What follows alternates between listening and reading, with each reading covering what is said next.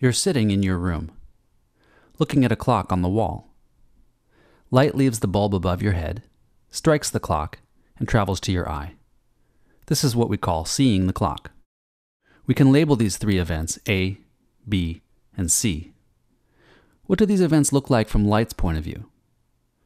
You might be inclined to think that from light's point of view, it stands still while the world moves past it, similar to how the world moves past you when you ride in a car. But no, we saw in the last video that light is timeless and spaceless. To imagine spacelessness, we can try shrinking all the events down to a single location. This isn't quite right, but it gives us an idea. But to imagine timelessness is a little harder. Try this.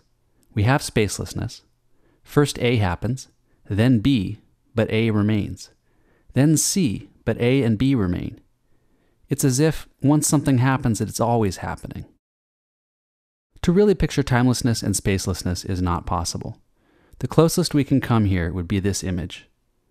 There is no spatial or temporal separation between A, B, and C. That's timelessness and spacelessness. So let's take it one step further. What if, after the light leaves the bulb, the clock falls off the wall? The light now reflects off of the wall instead of the clock.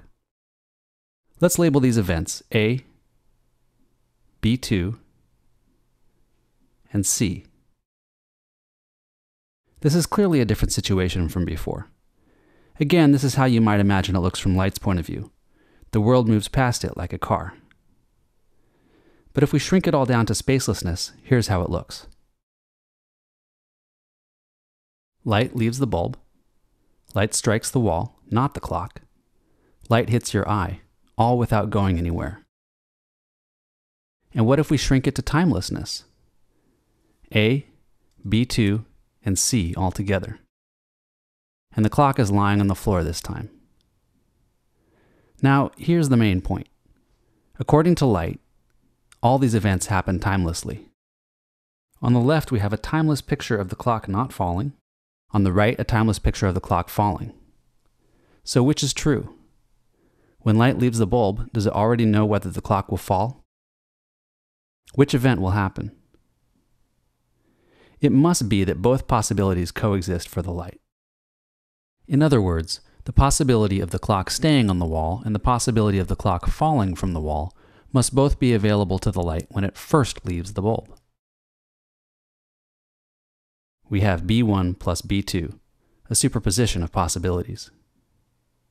Now you see these events in their proper order, but for light there is no time ordering. When you see the clock fall off the wall, that was just one of the possibilities that existed for the timeless light. In this timeless picture, both possibilities are superimposed. Again, our conclusion is that because light is timeless, it must see a superposition of possible futures. This is interesting because that's exactly what quantum mechanics predicts. But we got here through special relativity, not quantum mechanics. It appears that special relativity may lead to quantum mechanics, even though these are generally considered separate theories. Why does this matter to you? All these examples were relative to you, the observer. So the properties of light must be defined relative to the observer.